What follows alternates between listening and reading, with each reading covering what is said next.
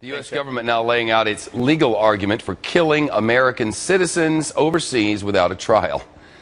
But what about targeting people on U.S. soil? Can they now kill American citizens inside the country? The head of the FBI, when asked about that on Capitol Hill yesterday, stumbled around on this. Does that only apply to U.S. citizen that's overseas, or does that apply to U.S. citizen that's here? I'd have to go back. I'm not certain whether that was addressed or not. So that we have clarity here, he is not certain whether it was addressed, whether our government can kill our own people inside our own country. This really needs to be addressed. We can't just answer this question. No, the government doesn't kill our own people. We have a process for this. It's called the justice system. You file charges, you lock them up, you try them before a jury of their peers, and then that's how. They don't kill our own people. Judge, the question is, can they kill our own citizens inside our own country? Well, the answer, this is a question we have to ask. It's not a question that we should have to ask, and it's not a question that he should have evaded answering. I think he probably knows that the answer is no, but he doesn't want to frustrate his bosses who articulated just 2 days earlier that the answer is yes, because at a speech on Tuesday at Northwestern University Law School, the Attorney General of the United States manifested extraordinary ignorance of the Constitution of the United States and suggested the president can kill anybody he wants outside the United States if that person is dangerous, if that person has committed crimes, and if it's impractical to arrest that person. Not in the opinion of a jury, but in the opinion of the president and some secret advisors.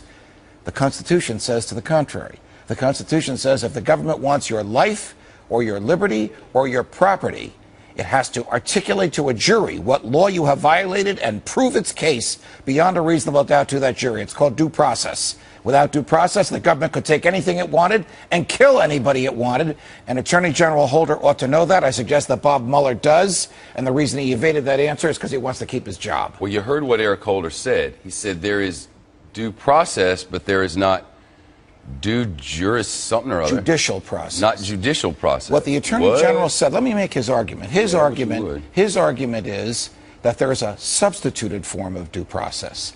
That if the president and his advisors carefully consider the danger of a human being and conclude that that human being needs to be stopped before that person causes any more danger, then the president can kill him. That's their argument. There is no case law that stands for that. There is no statute that authorizes it, and it directly defies the Fifth Amendment to the Constitution. Sounds like a crime against humanity. What's the difference between that and what Bashar al-Assad is doing to his own people? What is the difference? Nothing. What's the difference between killing somebody, an American with a drone in Yemen and killing an American with a drone in Peoria? Nothing. Right. Same argument that Eric Holder made at the Northwestern Law School on Tuesday about al-Awlaki in Yemen could be made about somebody in Peoria tomorrow. You make an illegal lane change in Hollywood on the 101 freeway, and a drone will just shoot you out of the sky and throw you, bury you.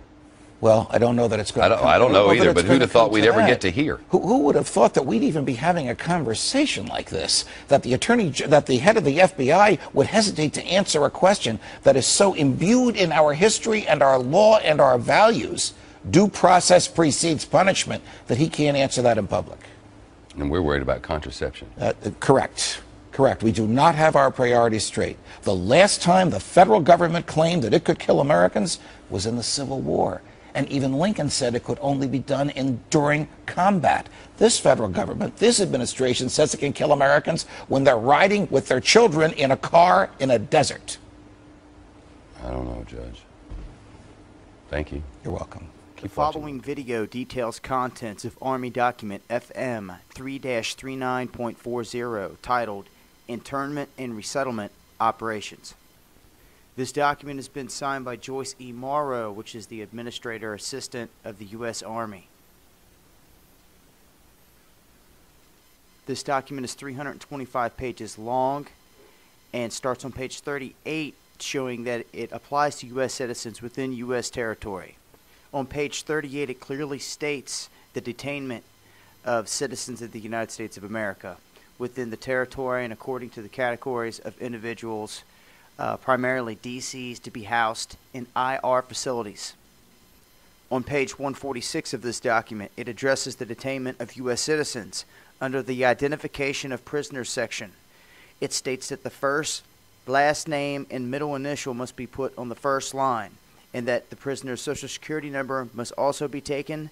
Prisoners are giving a registration number. 2 profile pictures are taken from the front, and fingerprints are taken according to AR 190-47. Included in these operations are organizations such as the Department of Defense, Department of Homeland Security, Fema, and the United Nations. On page 56, it states the duties of the Psychological Operations Officer, which identifies trained agitators and political leaders within the facility who may try to organize resistance or create disturbances, to develop and execute indoctrination programs to reduce or remove antagonistic attitudes, identifies political activists. On page 281, it goes into even more detail on how these PSYOPs are used to pacify the population and to ensure cooperation. Now on page 238, it gets into the conditions for the use of deadly force in the camps. And some of the justifications for the lethal force include to terminate an active escape attempt. Now that right there should show you that this isn't no peaceful, loving camp that they're sending you to rehabilitate and to get well. If you try to escape, they will use deadly force to terminate you, is how they put it. On page 244, it calls for the use of snipers during riots to, quote, scan the crowds for agitators and political riot leaders and fire lethal rounds if warranted. So they're used to scan these crowds, and if they think that you are a leader causing these riots in this crowd or agitating it, they can kill you. Now on page 260, it shows the basic layout for one of these camps. It depicts a tribunal area, holding areas, interrogation areas, and mortuaries. Each facility is designed to hold around 4,000 prisoners. Multiple layers of barbed wire wrap several of the internal compartments, and they also double wrap the outside of the whole facility, and it is protected by 24 guard watchtowers. On page 261, it depicts a civilian resettlement facility, which are designed to house 8,000 people. These facilities come with double barbed wire fencing around it with 16 guard towers of its own. Page 262, it shows us what the layout is for the facilities for non-compliant prisoners, designed to hold up to 300 prisoners with interrogation centers, and is guarded by 13 guard towers. Now, there shouldn't be any question as to validity of some of these camps because we've seen them. Every camp is different. They are all across the United States, and the more you know, the better your chances of survival are. That's why we put this information out there in hopes that you share it with your friends, your family, with military, with people that are inside the police force, within your town, within your community. Just to put these facts out there. These are downloads. I'll leave you links. They come from transcripts from official Army documents that show the layout of these facilities. And if that wasn't enough, they are even on GoArmy.com. They are putting up ads for jobs for these positions, which I will show you here in a moment. And as we look at GoArmy.com, we see since 2009 they have been posting spots for these positions. And currently, right now, they're still hiring. Internment Resettlement Specialist, 31E. And it also has an overview of the job duties. And you will have supervision of confinement and detention operations, external security to facilities, counseling and guidance to individual prisoners within a rehabilitative program, records of prisoners and internees and their programs. Keep in mind this was drawn up in 2010 and it was just recently leaked, and this is pre-NDAA, so before the National Defense Authorization Act. This was drawn up, and you will have a tribunal of people which you do not even know within this camp decide your fate and your future.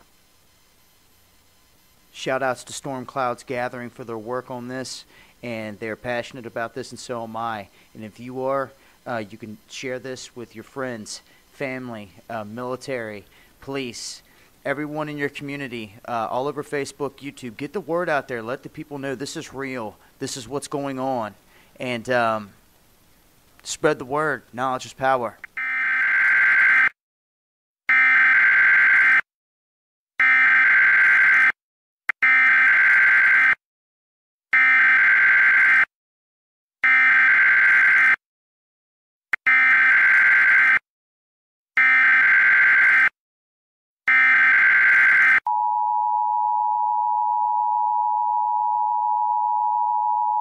And I'm wondering whether the senator is familiar with the fact that the language which precluded the application of Section 1031 to American citizens was in the bill that we originally approved in the Armed Services Committee, and the administration asked us to remove the language which says that U.S. citizens and lawful residents would not be subject to this section. Is the senator familiar with the fact that it was the administration that asked us to remove the very language which we had in the bill which passed the committee, and that we removed it at the request of the administration that would have said that this determination would not apply to U.S. citizens and lawful residents? I'm just wondering, is the senator familiar with the fact that it was the administration which asked us to remove the very language, the absence of which is now objected to by the senator from Illinois? I'm familiar now because the senator from Michigan has shared that fact with me.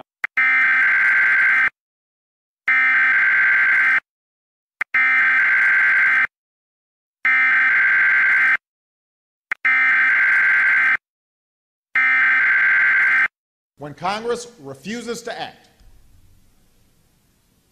and as a result hurts our economy and puts our people at risk, then I have an obligation as president to do what I can without them.